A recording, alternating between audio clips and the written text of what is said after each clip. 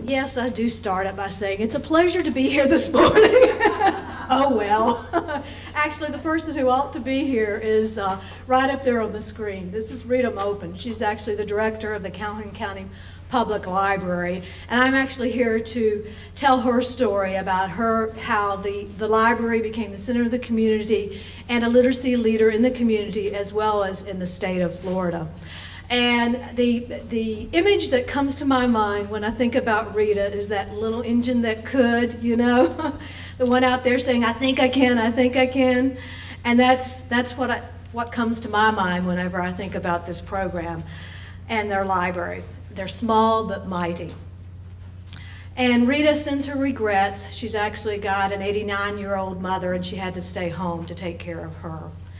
Now, she's been a library director in the Calhoun County Library since the mid-1980s, and like so many of you out there, she's worked hard to place the library in the center of the community. And they've certainly succeeded, as you'll hear her story. It's all about words you've heard, but it's good to hear them again. It's about commitment, collaboration, and creativity, all thrown together with a dash of political savvy, Southern style. It's about collaborations, working across political borders, saying yes to those unusual partners, and being willing to give more than you get. It's about commitment, perseverance, and never, ever taking no for an answer. It's about creativity, going beyond what libraries traditionally do, and we've been hearing that earlier this morning, and being willing to continuously evolve your program to fit the current environment, whatever it is. And last but not least, it's about politics. Being out there and getting known, serving on boards, serving on task forces. Rita has said yes, yes, yes about any time she ever gets asked from the state library, from other economic development groups across the state. It's also saying yes inside her county. I'll tell you, one of the things that she does every year on behalf of her Board of County Commissioners, she manages the local fish fry. The other thing that she does, she staffs the hurricane shelters.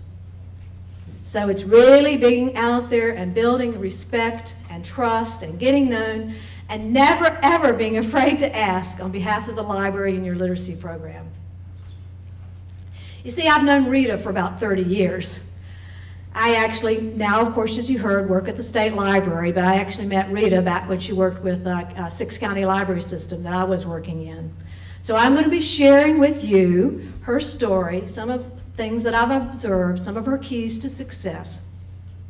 Of course, during this symposium, as you've been hearing, it's really up to you to take something that you learn between today and tomorrow and go back and put it into practice. The weather's beautiful here. It's nice to be in San Jose, but unless you go back and do something with something, one little idea that you learn, and you do it pretty quickly because you know it fades fast. So that's my charge to you, is to just take something that you hear and apply it. And I think once you hear me tell the story about Rita, that her strategies and everything transfer over, whether you're a small suburban library or urban library. A lot of it's common sense that you'll know, oh yeah, I need to be doing this. Doesn't mean it's easy, but I think it'll cross over. You do have in your packet attached to my bio, Rita Mopin's story, the Calhoun County Public Library. It's blue. So most of everything I'll be sharing with you comes from here. This story was actually collected through the American Library Association Office of Literacy and Outreach Services. It's in the collective wisdom section of their buildliteracy.org site. So you can go in, and there's some other stories too, again, that you probably will want to tap into. So let's take a step back and let's travel down south to the Florida Panhandle. And I don't know, how many of you are from the South? I'm just curious out there. So we got some of you out there, so you'll be familiar with, you know, picture a little sleepy community bordered by the Apalachicola River. which was once known as the busiest river east of the Mississippi back in the 1800s. Calhoun County is small with less than 14,000 population. 32% of their people lack a high school diploma as compared to the rest of the state, which is around 20%. So those are the numbers. The community is not what you think of when you think of Florida. It's actually more like Alabama because we're up, up in the Panhandle, right next door to Alabama. And Calhoun County does not have those beautiful, pristine beaches that the rest of Florida has that drives the development. So the author Gloria Jehoda once called this part of the state the other Florida in the book by the same name. The county seat is across the river, if you ever want to read the book, from what some have called as the Garden of Eden. So if you want to go to the Garden of Eden, it's Panhandle of Florida. Spanish moss covers the trees, swamps fill much of the county, and state forests limit their tax base. Fishing and hunting still keep the residents busy, and government is one of the largest employers. 80% of the people are white, 16% are black, and they have a growing Hispanic population, which is new to many of you who are living in rural counties. And certainly many of the residents live in poverty and are on public assistance there. Now, over the years, the Calhoun County Library has grown to having 5 libraries. And as Rita is always proud to say, we have one in each of our county commissioners' districts. Now, this is one of the many ways that Rita balances politics along with service. She's quite skilled at this. The library system has square footage, 17,600 square feet. In 1992, Rita was one of the leaders in that area to help form a 4-county cooperative public library system there, which brings them the technologies, training. It also qualifies them for state and federal library grants. And Karen Southwell is the administrator there now. So, what's their funding like? Well, I asked Rita to send this to me because I keep as up to date. So she sent this long list, and it's got where all the grants and their local funding and all of that. So I added it up, and about $340,000 covers their basic library services. Okay, so that's what their funding is, $340,000. But what's really interesting this year is that they have about the same amount of dollars in 8 different literacy-related programs. So you see, that's the funding. About 8,000 people in the county are registered voters. They have 45,000 items in their collection. Collection's never been an area where they've had a whole lot of money. 70,000 items are borrowed each year, and 52,000 people come into the 5 libraries every year. So how did this library really get into this area of literacy and this transformation? And needless to say, it started right after the mid-1980s, right after Rita started working and took over as director of that library. About that same time, the library was one of several in the counties that were approached and asked whether they want to be involved in a VISTA project. Now, VISTA, it's federal, it's a project many of you are familiar with, the whole Peace Corps program. It's very much like that, where you have a volunteer who's willing to give a year of their time. They receive a small living stipend, and at the end, they do get some funds that can maybe help toward college. So Rita said yes, and they became a part of that project. Well, it so happens that actually my husband, Jack Newell, was the project developer and grant writer who came up with this idea. And he had some real good ties with adult education that he always leveraged on behalf of libraries. And so around the same time too, you remember Title VI? Back in the old days, you applied up to the Washington for Title VI literacy grants. Well, Jack, that first year, he wrote, I don't know how many cookie cutter grants. It was when that word processor was kicking him out. So he just changed the name of the county, and he succeeded in getting all those grants. I was working in a small library. We got one too because of him. So this brought together a real synergy of partnerships there. They provided training and mini conferences centrally that helped bring people together and get to know each other and start building relationships. And by the way, Jack and I are a certified literacy couple. We met at a volunteer tutor training workshop, and it was 22 years ago as of this month that we got married. So it's all about collaboration. Oh, there's other stories I could tell, but I won't this time. In many ways, Rita and the library would have been much less if they had tried to do it alone. I mean, they're a little county. The synergy of working together brought them bigger grants and opportunities to learn from each other, crossing those borders, getting ideas, cross-pollination. Now, you know and I know that collaboration and cooperation isn't easy. But Rita and the rest of the Panhandle folks, their reputation for fairness, a willingness to give credit, and a commitment to people makes it all work. So what are some of the strategies within that? One is accountability.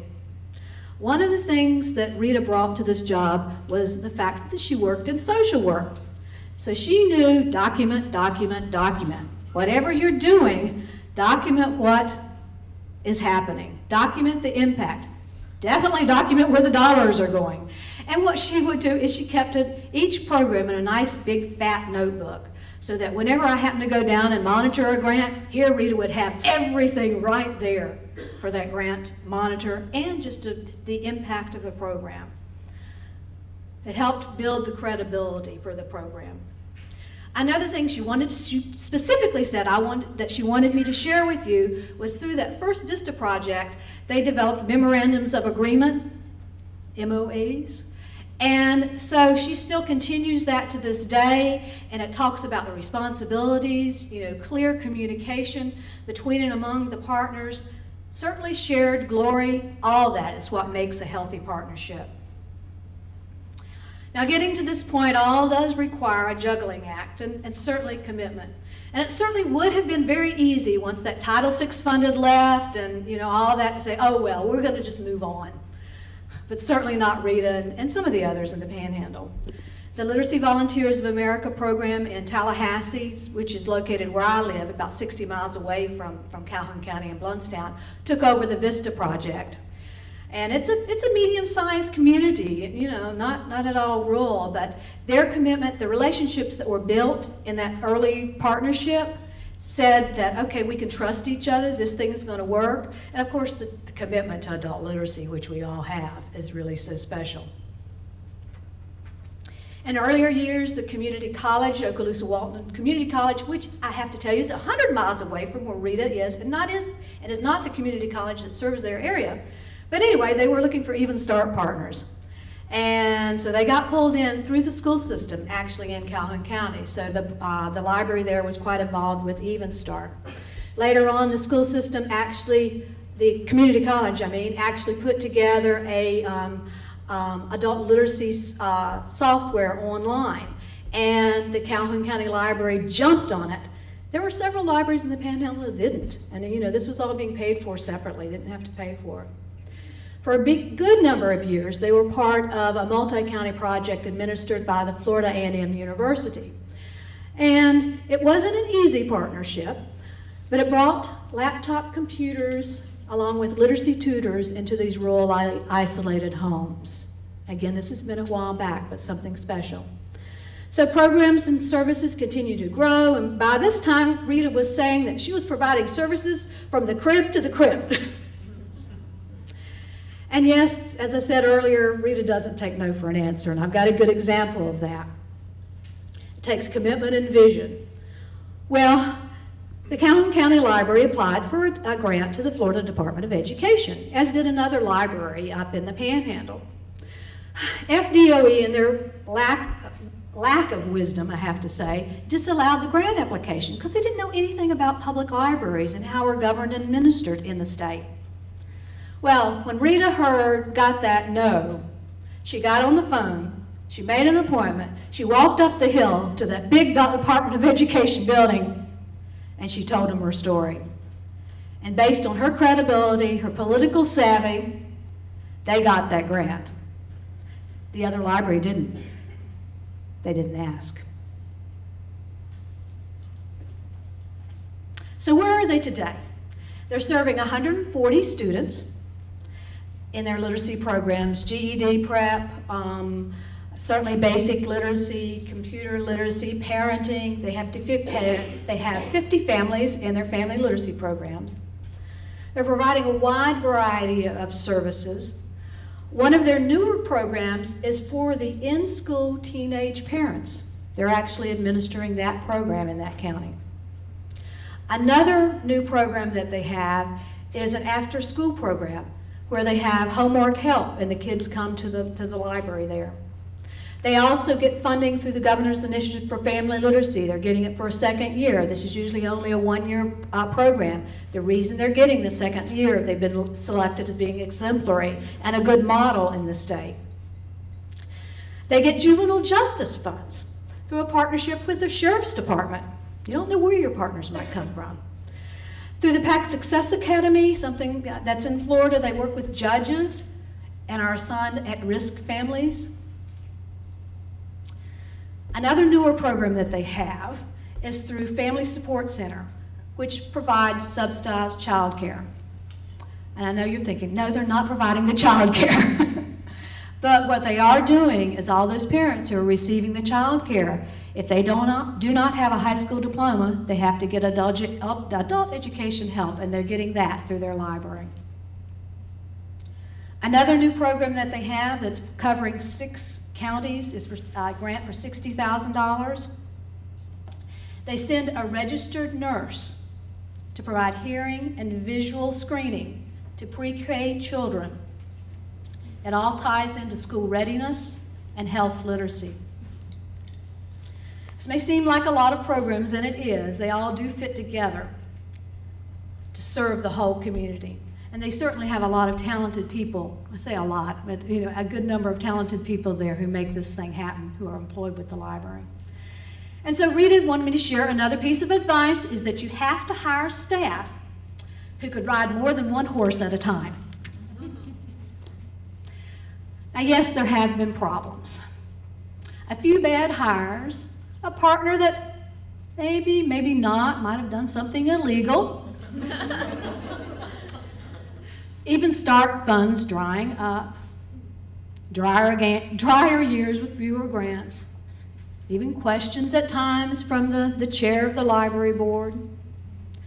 In spite of these challenges, the library has kept its commitment to do what's right, and it's paid off. Now, when we started this,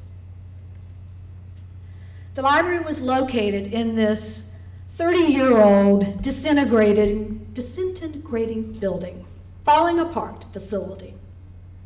Now, over the years, the staff were working hard, weaving together all these literacy programs. There was someone out there watching, reading the local newspaper, and thinking. And then the call came from the fairy godmother. My husband was thinking my analogy was silly, but I still think the Cinderella story fits this. They asked, "Do you want a new building?" And needless to say, Rita said yes. Because what had happened is a local family who had lived, a man who had moved away, got rich, called the library, wanted to get back to his community and see what the library had been doing over the years, and said, "Okay, I'll pay for you a building." So this is one of the community rooms in there. And there's the old library, and there's the new one. This library has a living room for the adults. It's 12,000 square feet. It's still not huge, but wow, for this county and this program, it is tremendous. They have certainly computer labs. They have 2 large rooms, which you saw earlier in the photos and the pictures there. Guess what they double as? Hurricane shelters. So, all of this came about because literacy is truly at the heart of library services in the county. And Rita's always proud to say that this new building came without any tax dollars. So, just to sum up some of the other advice that Rita has, is to hire staff who've lived it, those with empathy and compassion, those who've earned their diplomas through the GED. Many of the folks that work with Rita come from that background. And I tell you, just last week in a meeting I was in with Rita, she said it again. She said, our library is revolutionary. You don't hear that much with libraries. We just sort of don't know if we think of ourselves quite that way, but Rita does. And lastly, another quote from Rita. It pays to be dumb enough to know that you can't do something. We give everything our best shot. So that's the story of the Calhoun County Library and Rita Mopin and all their successes. Thank you.